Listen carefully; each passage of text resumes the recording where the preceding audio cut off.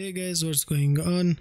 Welcome back to my channel. So Intel has released 0x12B microcode page BIOS, and some tests were done to check the performance of these chips after the update, of course.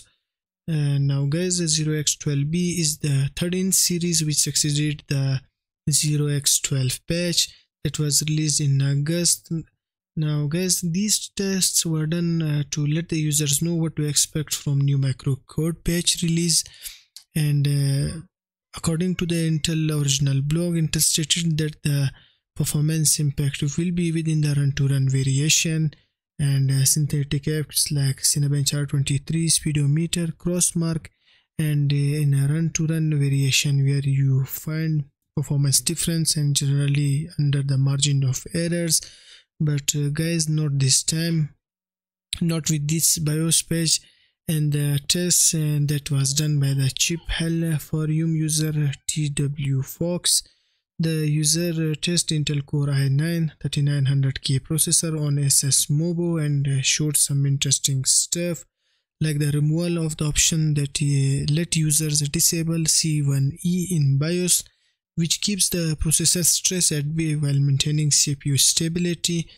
And if you talk about the performance, Intel Core i9 3900K saw a noticeable 6.5% drop in the performance in Cinbench R15, as it already scored like 330 to 340 points in single core performance with a similar config.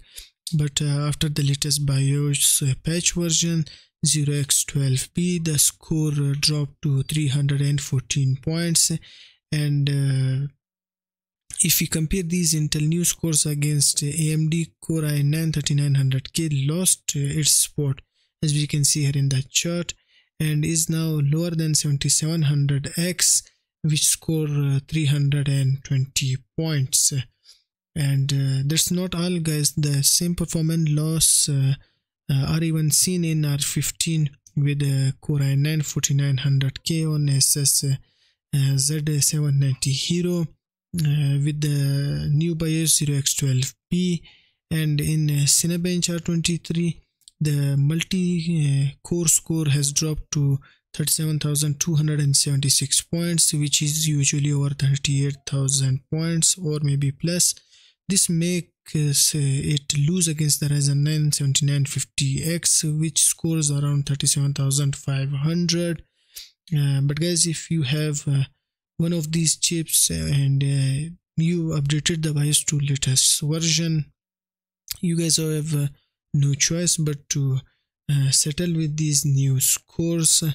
And if you guys don't want your CPUs to further and permanently deteriorate, so you have to stick with this new BIOS.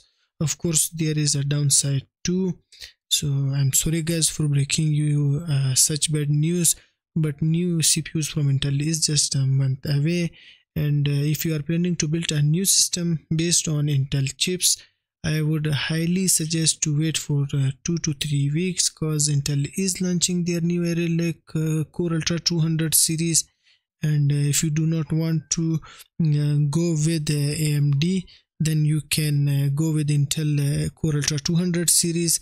And Intel told the users before the launch that these new Array Lake CPUs are free of vmin and instability power issues before the launch.